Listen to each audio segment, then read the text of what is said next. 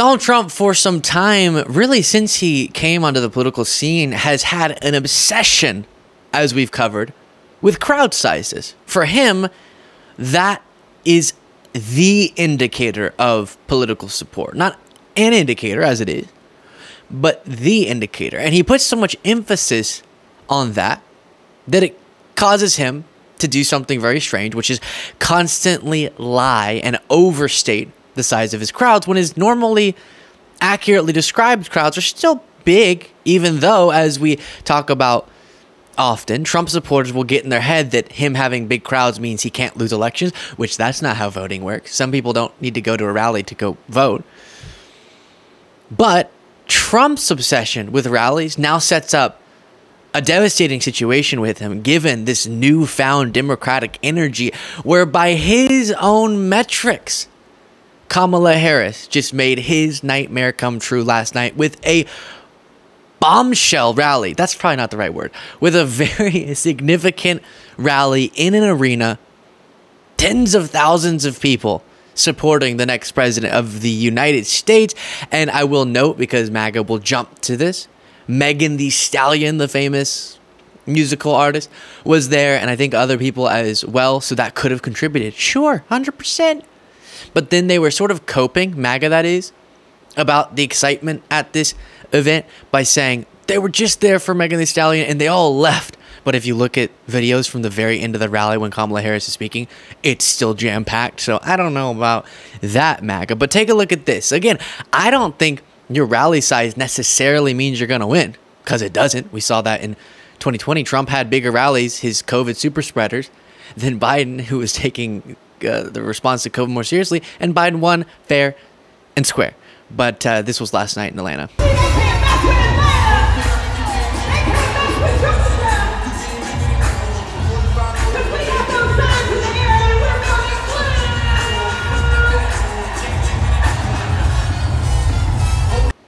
The energy is notable. And then Kamala Harris comes out on stage, and look at this.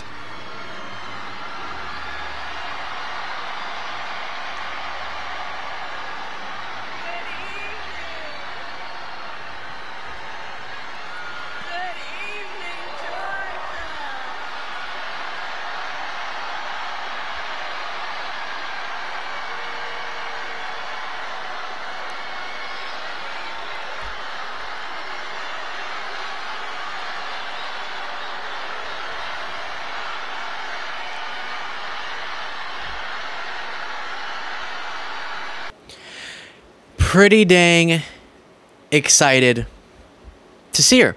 So this is the campaign that Donald Trump has been dreading. He has built his entire house of cards of lies on the foundation of Biden, of running against Biden. And one of the things Trump loved about that matchup is that Trump was seen as the person with the more excited base, whether you dispute that or not, with the bigger crowds and the more pumped up rallies. And again, that's not what decides elections votes do, ladies and gentlemen. But Trump hates this more than anything else, because now he's going against a younger, more enthusiastic base around the person, it seems. Fresher movement. That's what we're seeing. And he hates it. Now let's talk about some moments from this rally, because there are other reasons Trump should be terrified. Chills running down his spine, which is stuff like this. So the momentum in this race is shifting. And there are signs that Donald Trump is feeling it. Noticed. So last week, you may have seen, he pulled out of the debate in September he had previously agreed to.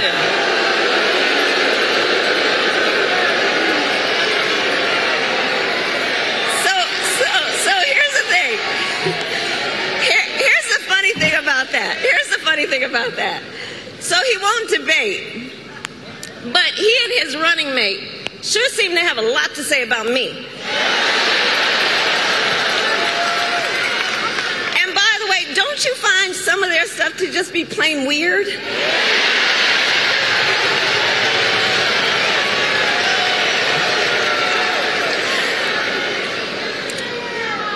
Well, Donald,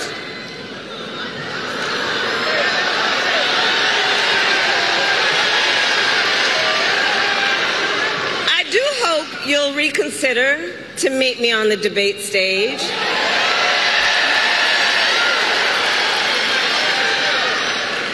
Because as the saying goes, if you've got something to say,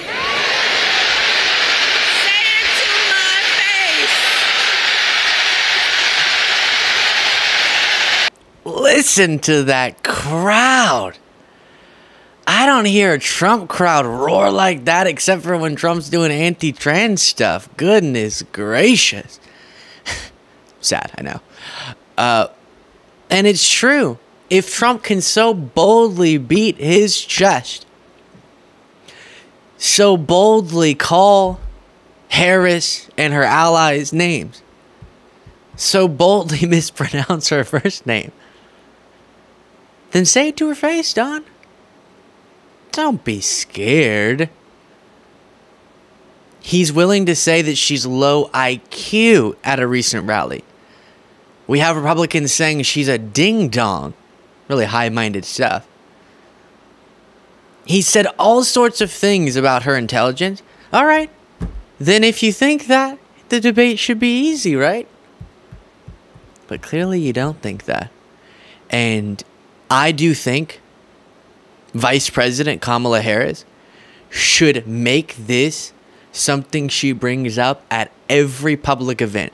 Not just for the political gain of being the one who clearly is more confident in their ability to make their case in front of the American people, but instead to also, because that's important, the political stuff is important, but also she genuinely needs to figure out how to get him to debate. She needs to chicken him into debating, mock him into debating. Because if he does show up for that debate, most likely, as I'm trying not to raise the bar too much, but most likely it should end well for the Harris campaign. And so don't just do the general mockery when someone backs out of a debate, but actually figure out ways that can get under his skin that will make him go, all right, fine, I'll debate. Because we want to see that happen. Here's another moment from the speech. Thank you. So, Georgia, in the next 98 days, we have our work cut out for us. And this is not going to be easy. This is hard work, but we like hard work. Hard work is good work. So, Georgia, today I ask you, are you ready to get to work? Do we believe in freedom? Do we believe in opportunity?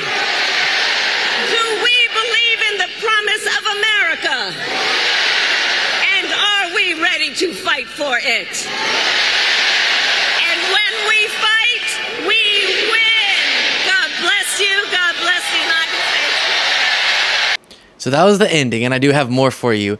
But another comparison I'll say as someone who has watched on this show, in preparation for this show and in person, so many hours of Trump rallies, unfortunately, the people in the crowd are far more engaged with every word that she's saying at this Harris rally than at Trump rallies.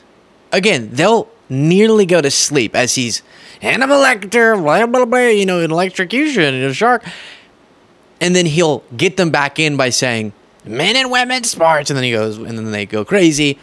Or Joe Biden's an idiot. And then they go crazy. But for much of the rally, they're just sort of blankly staring, as we've talked about. Not a moment like that in this speech. Even when she's going through talking about policy, people are engaged with the policy proposals she's talking about. Obviously, moments like that are very hype, and that's a difference. Here's more. So November 5th is in... Let me just say one more time. There was a clip we've looked at before of Trump saying something about trans people, the crowd goes wild. And then he goes, "It's so weird that y'all cheer so loudly for that, but you don't cheer at all when I'm talking about tax cuts," which is a big takeaway from this movement. They don't actually care about a lot of the policy stuff. Certain demonization related things, certain culture war related things, niche issue obsessions, sure, but meaningful, substantive policies, nah. So November 5th is in 98 days.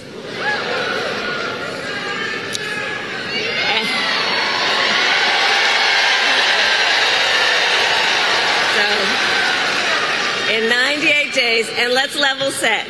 Friends, let's level set. We have a fight in front of us. We have a fight in front of us, and we are the underdogs in this race. We are. But you see, this is a people-powered campaign. Ours is a people-powered campaign. In fact, after I announced my candidacy, we saw the best week of grassroots fundraising in presidential campaign history. Yeah, I actually do. It's correct as of now. I think it's going to shift quickly, as we're already seeing. But I do appreciate the framing of this as an underdog campaign, because that's what it is. She just became the presumptive nominee and is, in the average of polls, still behind Trump. Again, that gap is closing. But I think it's a motivator. And one of the things I heard someone saying, it may have been Jessica Tarlov on the 5, is that our movement understands, is pragmatic about where we stand. It's not, oh, the game's over, we win. No. We're thinking of ourselves as the underdogs. The reason why there's this excitement is not because we assume we're going to win, but because we know we can, and we're excited to do the work because we believe it'll pay off, right? That's the excitement. Here's more. And we are not going back, because ours is a fight for the future. And it is a fight for freedom. And we are witnessing a full-on assault on hard-fought, hard-won freedoms and rights. The freedom to vote. The freedom to be safe from gun violence. The freedom to live without fear of bigotry and hate. The freedom to love who you love openly and with pride.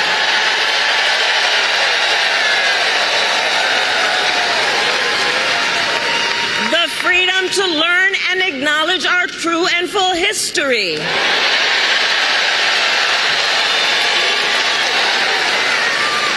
And the freedom of a woman to make decisions about her own body and not have her government tell her what to do. And then she goes on to talk about policy-wise how each of those will be protected. But for the sake of time, we will go forward. And just one more clip here. And to keep our middle class strong, families need relief from the high cost of living so that they have a chance not just to get by, but to get ahead.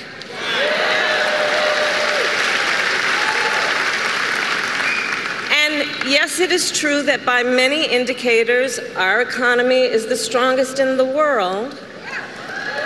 But while inflation is down and wages are up, prices are still too high. You know it and I know it. And when we win this election, here's what we're going to do about it. On day one, I will take on price gouging and bring down costs.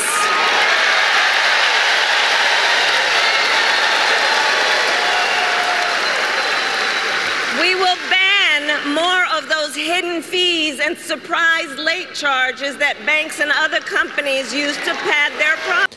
And again, goes on listing policies. Love it, but this segment stretching out too long, so you can watch the full thing. I encourage you to.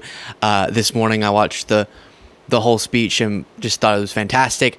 And she does need to make this case, which I love the way she said it, which is essentially the Biden-Harris administration, Bidenomics as it was called, it was effective. It was, okay?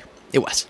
The recovery from the pandemic all these unique problems that had to be dealt with because of that disaster, that, by the way, Trump was mishandling, which made it worse, that it was going to cause disaster situations, obviously with public health. We saw the crime spike from it, and economically, as we saw in countries across the world. But when you compare how we handle it to a lot of those other countries, clearly the Biden-Harris agenda worked, but that doesn't mean that people aren't still experiencing those pains, the price increases that came of that, all of that. There's more work to be done. So saying, listen, I get it. By the metrics, we are doing pretty well. And we are far outpacing both expectations and economic expectations and our counterparts across the world. But that doesn't mean that there's not more to be done. And so here's what I'm going to do to make things even better and to minimize pain as much as possible. That's the message. Love to see it. I'll leave it there. Thank you all so much for watching this video. If you want to get extra content daily, you can do so by clicking the join button below.